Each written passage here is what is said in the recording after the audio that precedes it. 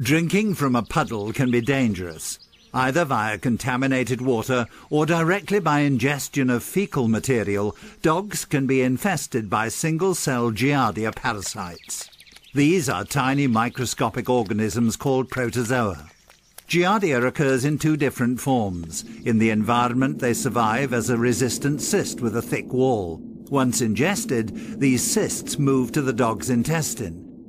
Here, the cyst wall is digested and two trophozoites are released. This is the pear-shaped form of Giardia, which has 8 hair-like flagella for movement. The parasite has a large sucking plate on the lower side of its body. This enables it to suck and stick to the surface of the intestinal wall. Here, asexual reproduction on a massive scale starts by a process known as binary fission. Numerous trophozoites attach themselves with their sucking plate to the intestinal wall, disturbing its function of transporting water and nutrients. Depending on the age and immunity of the dog and the number of ingested cysts, this may lead to intermittent and sometimes intense diarrhea, weight loss, and other gastrointestinal symptoms. When the trophozoites move further down in the gut, they again start to form robust cyst walls, which will enable them to survive in the environment once they're excreted via the feces.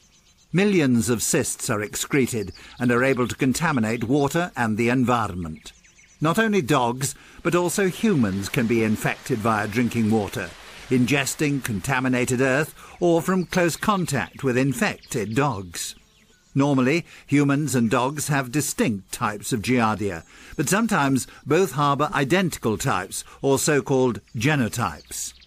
Dogs can be effectively treated by using Drontal Plus deworming tablets.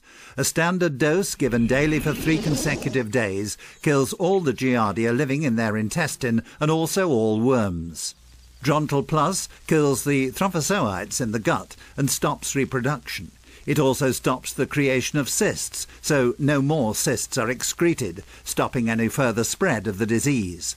However, since there may still be cysts in the environment, for effective control of Giardia infection in animals, additional hygienic measures such as disinfection of the dog's environment is recommended. Talk to your veterinarian about treating giardiasis in your pet and how to protect your family.